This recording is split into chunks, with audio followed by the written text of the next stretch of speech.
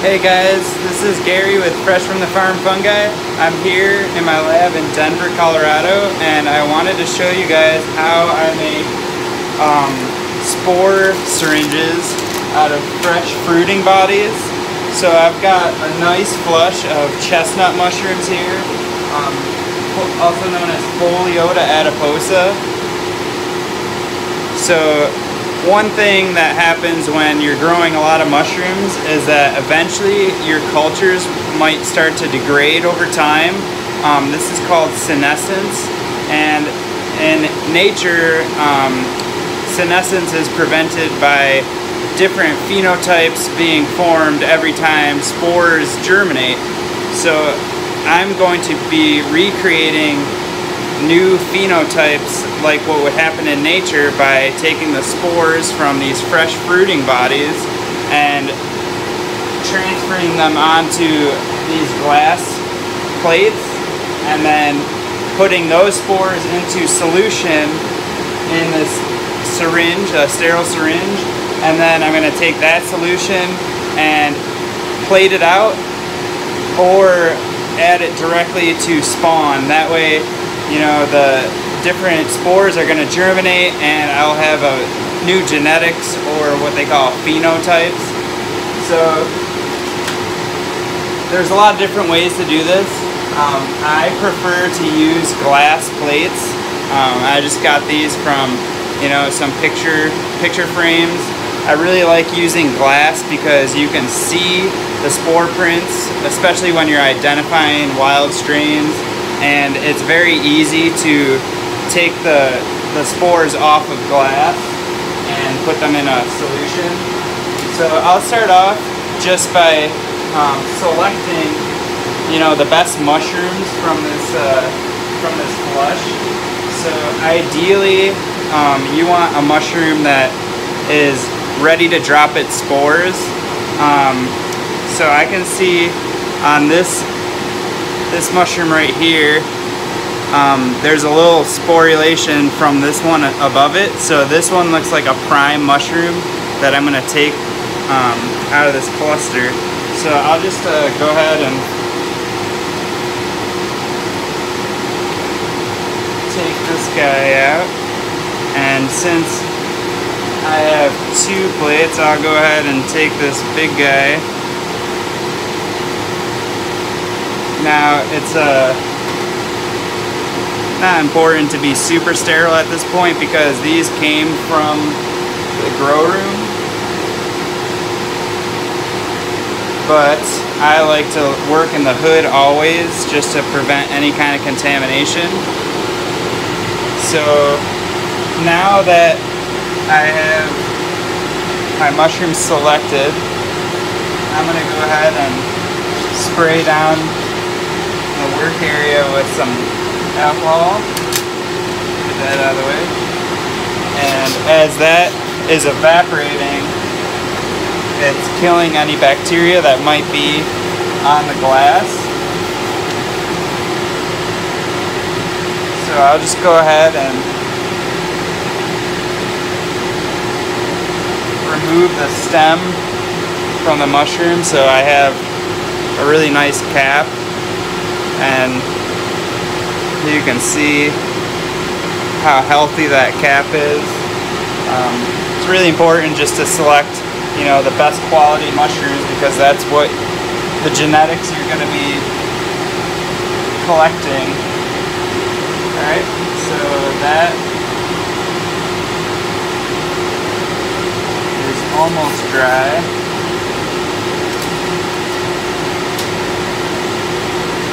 Go ahead and remove that stem. That's okay, I just won't put that mushroom there.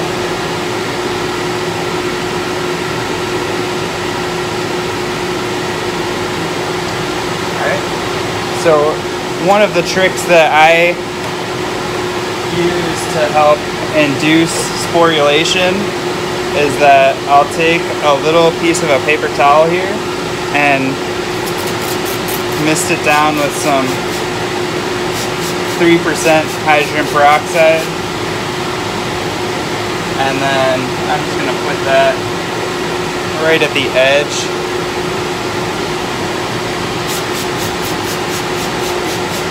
of the glass plate. So you want to make sure that you have really clean glasses too, because I'm going to just cover the cap of the mushroom with the glass, and also include the corner of that paper towel, so any moisture from the hydrogen peroxide is going to get wicked into this chamber here, which is going to hold the humidity, and that's going to induce a nice spore print. So I'll go ahead and leave these overnight. Usually it takes about 24 to 48 hours to get a really nice print, and in the meantime I'm going to go ahead and harvest some more chestnuts, but I'll come back in a couple of days and show you how I finish taking the spores and putting them into solution and making my syringe here. So I'll see you in a couple days. What's up, guys? It's been about 24 hours on the dot, and here are the results of my spore prints. So before we get started, I just want to note that I also sterilized about 300 mils of water. So this is cooled down and sterile. That is what I'm going to be hydrating these spores with. Another tool that I like to use is just this thumbtack, and that just makes it easy to lift the mushrooms off the glass plates. And then I also use just a sterilized blade, I guess. It's not sterile, but I'll just spray some alcohol on there, and that works pretty good. I'll use that to scrape off the spores. And then this is our sterile needle. This actually is sterile.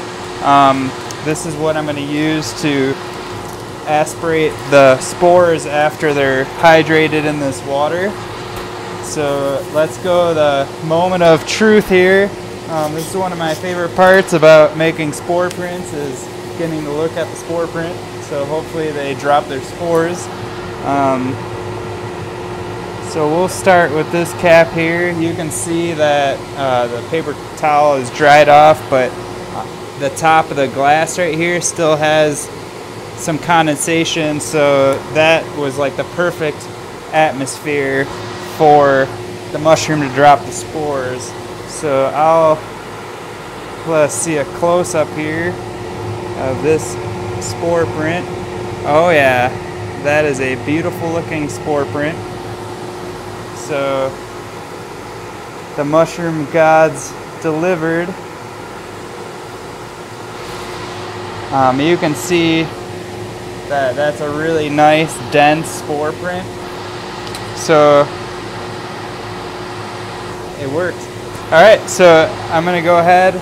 This is dried from the alcohol, and I'll carefully scrape off a good amount of these spores.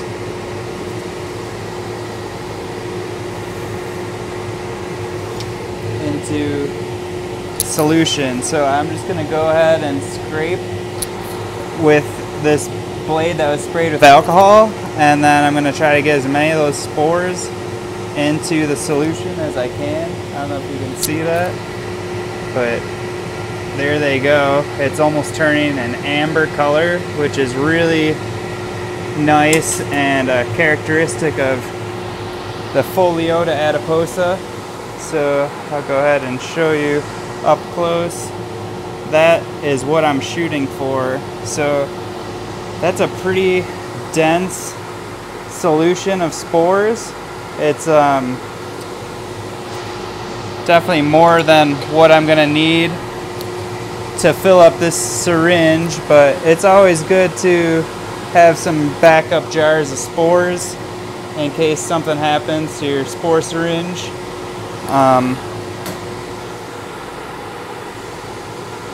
There we go. You can see it's almost like an amber color. Alright, so I'm going to go ahead and open up this syringe here.